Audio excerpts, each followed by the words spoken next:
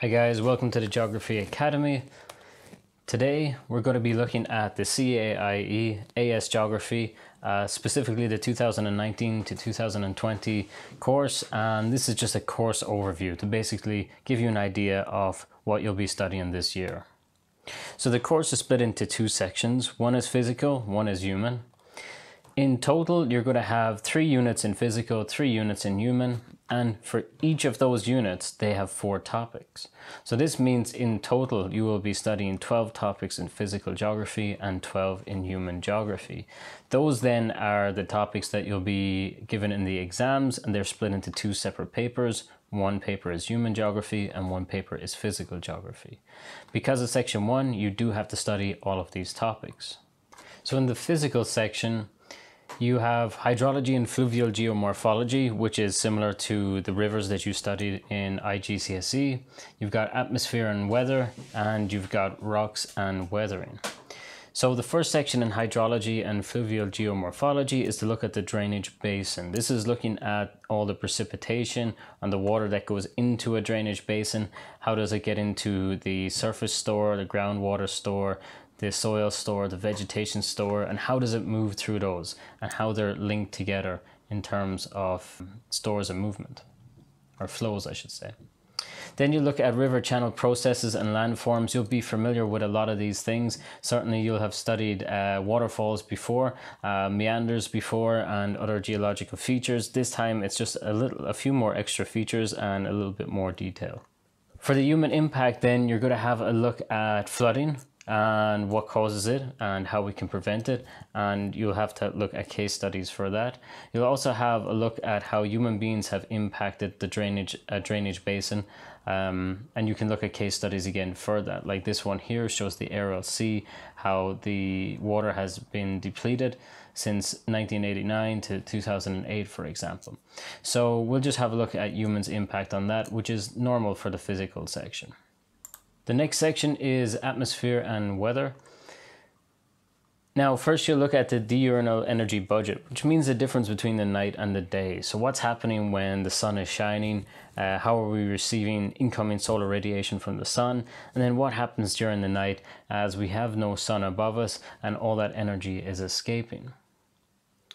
The global energy budget will then show us a lot of detail about things like how we get our climate zones from dry deserts to dry polar regions, and why other areas are full of vegetation like in rainforests. So it's a very, very interesting section. You will have to understand the different systems that are in place in both the atmosphere and in the ocean as well, and look at the circulations there, such as this, like the 3-cell model, and understand where the pressure belts are and why there's differences between the land and the ocean. This is certainly one of the most difficult areas of the course and where students often look for the most help. With weather processes and phenomena, we'll talk about things like thunderstorms, and you look into different types of precipitation, why they happen, cloud formation, and basically what happens in the atmosphere on a daily basis. For the human impact then, we'll have a look and see how building urban areas has led to changes. So we have our own special climates under urban areas, and to study those in depth and see the impact they're having. We'll also look at climate change, and we'll see how things like ice sheets retreating, we'll see why they're happening, what it indicates to us, and ways in which we can help reduce that enhanced greenhouse effect. Moving on to the other section of the course, we have the human geography, and that's split up into 3 sections as we mentioned before: population, migration, and settlement dynamics. So for population, a lot of it at the beginning, you've seen most of this before, talking about natural increase, the difference between birth rates and death rates, why there suddenly becomes longer life expectancies, and how death rates will decrease over time and why birth rates might decrease also, showing a change in the demographic transition model. And we often look at different countries and their levels of development, and the population is a really great indicator to show that level of development and the stages that they're at. We look at population resource relationships. So in this section, you'll be looking at things like water as a resource and how an overpopulation can lead to a depletion of that resource and how that can lead to conflict over that also. We'll look into the production of food and also study some case studies got to do with changing that. Okay, so how has food production increased over time? Then finally, we look at the management of natural increase. Here you need one particular case study to really focus on. So it could be something like China's one-child policy, and you'll be just basically looking at pro or anti-natalist policies and looking to see if countries are trying to increase or decrease the birth rates. Then on to migration. Migration will look at the reasons why people would move, and we'll have a look at internal migration first. So that's what happens within a country. So let's say someone wants to move from a rural area into an urban area, or for example, someone wants to move from one city to another because possibly there's not the right university or there's not as many jobs in that city. So we'll have a look at internal migration and the impacts on the area of the country where people are leaving and the impact on the area that are receiving people. We'll then look at international migration, which is of course one of the biggest topics right now on the news around the world. Incredibly important subject to study. We'll look at the differences between voluntary migration and forced migration. So obviously forced migration is what makes a lot of the highlights right now on the news. And then we'll have a look at one particular case study of the management of international migration.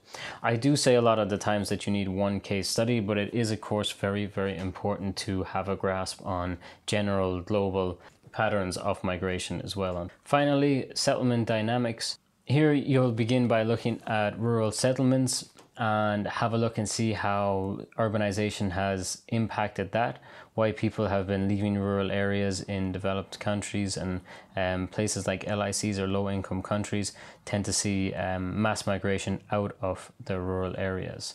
So we'll have a look then and see how urbanization is impacting many countries around the world. And we'll see what we'll go back and look at the function of a city and see how that's been transitioning over the past few decades into modern times, and try to look into what will be the next trend in urban areas. You then have to look into the management of urban settlement, and here you're going to need two case studies. One case study is based on an LIC or an MIC, and looking how they're dealing with some of the issues such as slums or favelas, informal housing. The other case study will have to look at a HIC, a high income country, and look at issues such as energy resources or transport management. Okay, so that will be in your HIC. So that's the human side of the course, the population, the migration, and the settlement dynamics. It is quite a broad course, and there is a lot more detail to it than, let's say, in the GCSE. So to get help straight away, I would recommend first going on to the Cambridge International website and going to the geography curriculum, course 9696. Scroll down here on its main page and you'll find the learner's guide here. So that's a really good document there that can offer you a lot of quality information and is made to be more readable than the full syllabus itself. So I would recommend starting there. Then the next thing I would recommend is for you to go over to the Geography Academy, head up to the CAAIE Geography course, click AS and get in there and take advantage of our free resources, professional tutoring, and our group classes. If you have any ideas on what else we could be talking about in these videos, mention it in a comment below along with any questions you might have.